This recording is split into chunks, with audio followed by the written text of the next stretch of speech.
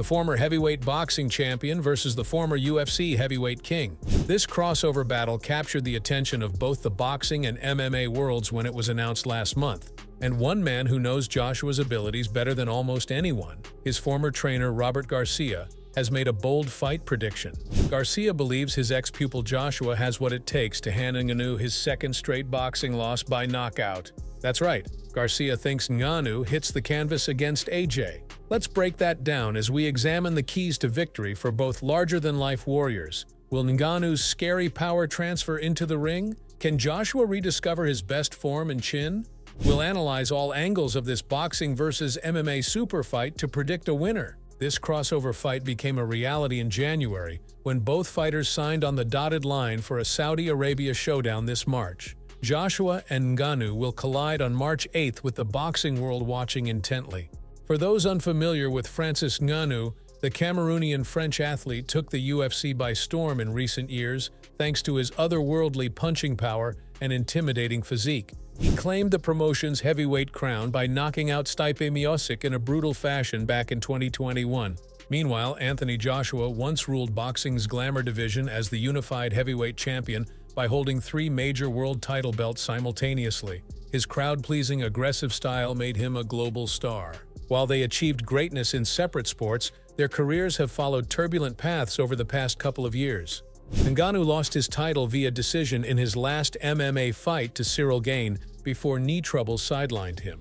He's been publicly feuding with the UFC brass over contract issues, and Joshua was dealt consecutive upset losses to Alexander Usyk, sending him into rebuild mode at age 33. So both men are hungry to return to a big stage and revitalize their careers. Now this brings us to the opinion of Robert Garcia, one of boxing's top trainers, who actually worked with Joshua for his short-lived second fight against Usyk. So Garcia has intimate knowledge of what the Brit formerly nicknamed AJ brings inside those ropes. Although their partnership dissolved afterwards, Garcia has made multiple complimentary statements about Joshua's dedication and abilities recently while predicting he will defeat Ngannou. Garcia cites the way Joshua rebounded from those deflating defeats, stringing together 3 busy victories in the second half of 2022 over quality names like Robert Helenius to regain confidence and rhythm. According to Garcia, staying active is exactly what Joshua needs at this point in his career, rather than dwelling on losses. He also revealed a few other things about AJ in another interview. He's got a fight coming up against Francis Ngannou. First of all, your thoughts on Francis Ngannou in the sport? Obviously, a great performance against Tyson Fury for a novice. I think he had a great performance because Tyson Fury, I don't think he trained one single day for that fight. I think he thought it was just going to be a walk in the park, and it came to be that that Francis was in great shape and was hungry to prove everybody wrong, and he did. But I think it was more because Fury just was not in shape, didn't train, was not ready. I think Anthony Joshua is always in shape. Anthony's a very dedicated fighter. I think Anthony will knock Francis out. Oh yeah, definitely. In terms of AJ and how he looked at his past fight, do you believe maybe he's turned a new leaf in terms of the time that you spent with him to now? He did, 100%. You know, after the fight we had with him, you know, myself and Rudy Hernandez told him and his team, keep him busy, stay busy, because that's what a fighter needs. That's what somebody like Anthony Joshua needed. Him fighting once a year, you know, or even longer, was wrong for them. So we told him, keep him busy. Even though it's not with me, I'm happy that they kept him busy last year, three times last year, and he's got a fight coming up pretty soon also. So they're keeping him busy. That was the best thing they could have done.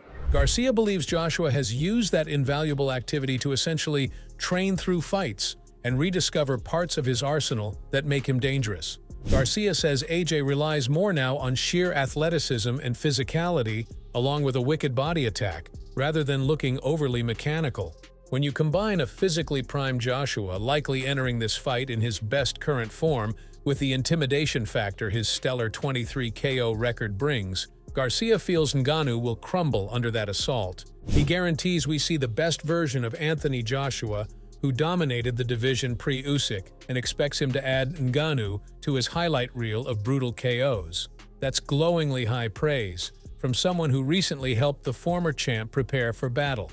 However, on the flip side, while Garcia is complimentary towards Joshua, his assessment of Ngannou seems overly dismissive. He somewhat baselessly claims boxing legend Tyson Fury only lasted 12 rounds against Ngannou because Fury underestimated the UFC icon and didn't properly train. But the evidence suggests otherwise. Yes, Francis Ngannou suffered his first boxing loss to Fury by decision last year in a shockingly competitive affair. But Ngannou deserves much more credit for exceeding expectations against the best heavyweight on the planet. This was far from just Fury floundering his way to victory. Ngannou displayed accelerated development as a boxer just 1 year into his training. For someone with minimal experience, Ngannou kept pace surprisingly well and pushed Fury harder than most anticipated. His natural athletic gifts shouldn't be discounted. Even in his mid-30s like Joshua, Ngannou possesses true heavyweight power in both hands with scary reaches. Technique can be refined, but that thudding force is always a looming threat, especially early on before stamina becomes a potential issue. Ngannou's fearsome punching power changed the complexion of every UFC bout during his peak. One clean shot could flip a fight upside down. And while that power didn't culminate in a knockout of Fury as many predicted, there were certainly moments that caught the Gypsy King's attention and backed him up. The question is, can Ngannou produce similar moments against Joshua, who has shown recent vulnerability by hitting the canvas multiple times in losses? If Ngannou lands cleanly, does AJ's chin betray him again? All signs point towards Anthony Joshua attempting to take Ngannou into deep waters by dragging him into a high-paced firefight from the opening bell. He'll look to test the MMA phenom's conditioning and set a pace his body hasn't adjusted to. That proven two-fisted attack Joshua has returned to relies more on rhythm and volume rather than loading up on single shots. Combinations finished with thundering hooks to the body and head, when in close, could wear Ngannou down exponentially quicker than what he's used to.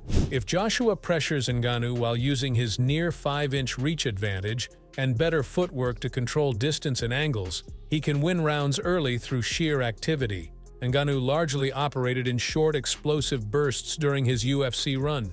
Joshua needs to disrupt any offensive rhythm before Ngannou generates full power. Basically, Joshua must take Ngannou outside his comfort zone and into an all-out boxing match sooner than later. Trade big shots early and tempt Ngannou into ill-advised brawls that sap energy and cause him to fade late.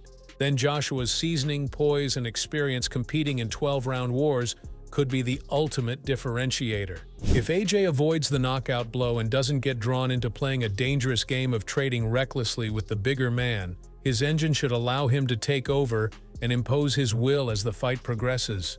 As for Ngannou, it goes without saying his overriding focus needs to center on landing fight-altering power punches. Whether it's perfectly timed counters or bullying Joshua back to create openings, everything flows through his knockout weapons. Ngannou must cut the distance aggressively and not allow Joshua to dictate pace and spacing. Get inside the longer man's reach and attack the body viciously to slow him down. Going headhunting from the outside plays into Joshua's hands. Defensively, rolling with or absorbing Joshua's bigger combinations will also be paramount. Ngannou showed a sturdy beard against Fury's heavy artillery. Remaining composed under fire gives him his best chance to respond. The reality is that Ngannou can never truly match a lifelong boxer in the craft department. He won't win rounds purely boxing on the outside. The scoring cards are stacked against him the longer this goes. His only path to victory is rendering Joshua unconscious.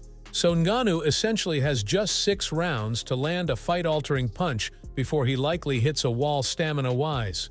If the bout enters the second half, Ngannou loses all momentum while Joshua pours it on. The question ultimately becomes, can Ngannou's awesome power travel with him from the octagon to the ring and produce a shocking early knockout? Or will Joshua survive the onslaught and drown his opponent late?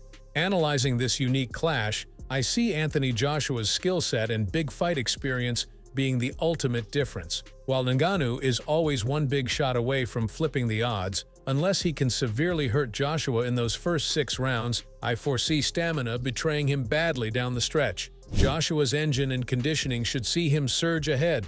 I predict Joshua cruising once Ngannou hits the wall after round 6, continually walking him into blistering combos. Eventually, Joshua's superior hand speed and blistering combinations will drop the exhausted Ngannou for the knockout in the final third of the fight. So here's my breakdown and prediction for this epic crossover showdown between Anthony Joshua and Francis Ngannou. Thanks for watching, and if you enjoyed this news update, like this video, subscribe to our channel, and press the bell icon to never miss an update from us. This is your host signing off. Goodbye, and see you in the next video.